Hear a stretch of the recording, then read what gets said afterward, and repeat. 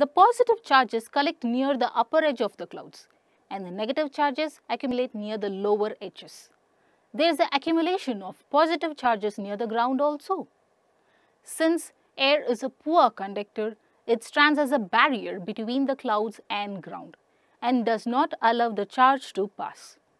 When the magnitude of accumulated charges becomes very large, the air is no longer able to resist the flow of charges. So, the charge from the clouds get discharged suddenly. This discharge may take place between the clouds or between earth and cloud. So, the negative and positive charges meet, producing the streaks of bright light and sound. The process is called electric discharge. Lightning is very dangerous because the accumulated charge gets discharged on objects such as tall buildings, trees, and also on animals. Lightning strikes could destroy life and property. It is therefore necessary to take measures to protect ourselves. During lightning and thunderstorm, no open place is safe. Hearing a thunder is an alert to rush to a safer place.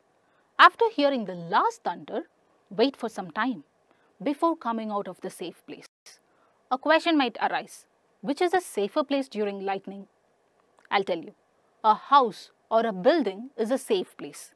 If you are traveling by car or bus, you are safe inside with windows and doors of the vehicle shut.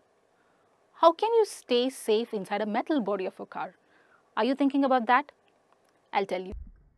A car or a bus is safe during lightning because the lightning will travel around the surface of a vehicle and then go to the ground. The metal frame of car, being a good conductor, would direct the current around the object and discharge it safely to the ground, while shielding the objects inside the car. If no shelter is available and you are in an open field, stay far away from the trees. Stay away from the poles or any other metal objects. Do not lie on ground. Instead, squat low on the ground. Place your hands on your knees with your head between your hands. This position will make you the smallest target to be struck.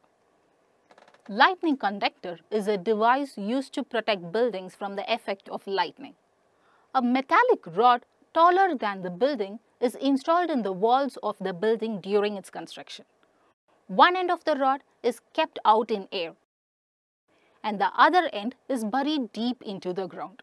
The rods provide an easy route for the transfer of electric charges to the ground. The metal columns used during construction, electric wires and water pipes in the buildings also protect us to an extent.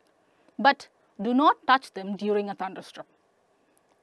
Let's discuss some of the useful effects of lightning now. Number 1.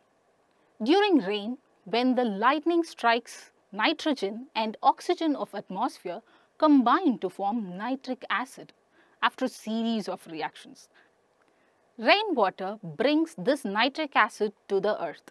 Nitric acid reacts with some alkalis to form nitrates. These nitrates serve as plant food and are responsible for their growth. Number 2. Electric discharge during lightning results in the formation of ozone from oxygen.